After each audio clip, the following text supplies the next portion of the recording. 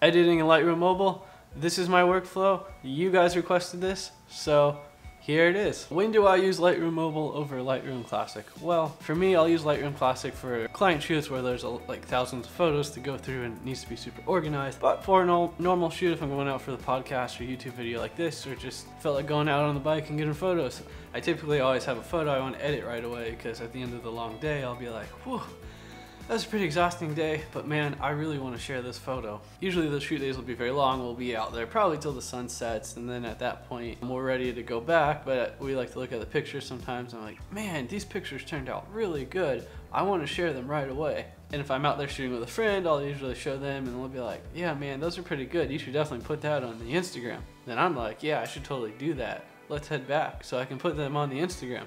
This is such a dumb idea, because I don't have the B-roll shot yet, but I think this will be hilarious.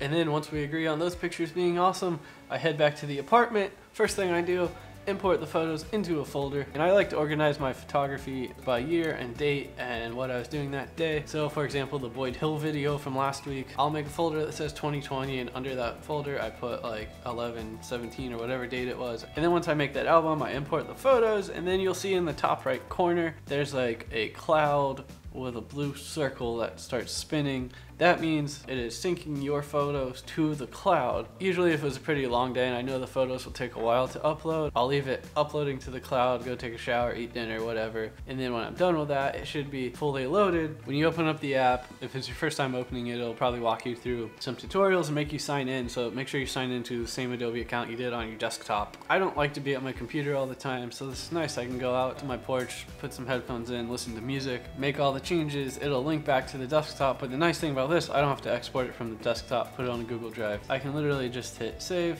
and it'll save straight to my phone. On this one, you hit the share icon in the top right, and then you can just hit save to device. It prepares to export, and then you just hit OK. Then you have your photo on the phone and you can upload it straight to Instagram. I hope that overview was helpful. There's plenty of other tutorials out there that go into in-depth stuff. If you made it this far into the video, be sure to hit that like button, subscribe, and all that. Thank you so much, man, for sending in the request for this video. Sorry, I don't know how to pronounce your name, but I appreciate it. If you have any questions, just DM me on Instagram. I'll try and get back to you, or I'll make a video about it. Being in a position to give advice now, hopefully some of it's helping you guys. I really enjoy creating these, so message me with any questions, and I'll see you on the next video.